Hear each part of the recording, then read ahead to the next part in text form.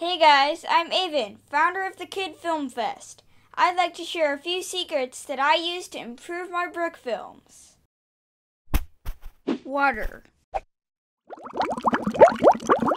If you have a character that would like to jump in the water, simply put them in piece by piece.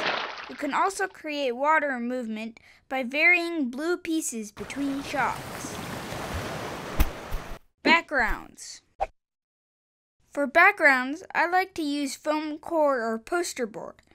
Blue for sky and black for nighttime or space. You can also use scrapbook paper with images, or if you can't find the right paper, you can use a digital image on an iPad. A more advanced technique is to have the background move. Next time you are in a moving car, look out the window and you'll notice things far away don't move very fast, but things close up, like trees, move very fast. This is called parallax. We can create parallax as well by moving our actual set. Things in the foreground will move in larger increments, while things in the background will barely move. Glowing. You can use a flashlight to light up certain pieces, and by covering it with paper, you can use it to add color to your shot. Onion skins.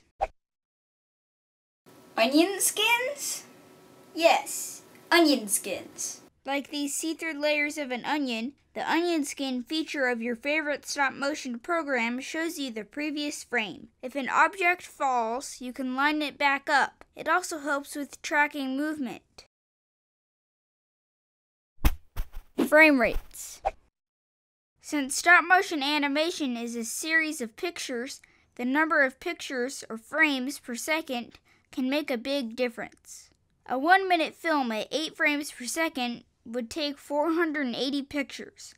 At 24 frames per second, the same film would take 1,440 pictures. One way to cheat is to reuse frames by duplicating them. Many animators use this at the beginning and end of a shot. Camera movement. We can achieve Hollywood-like movements by carefully moving the camera between each shot.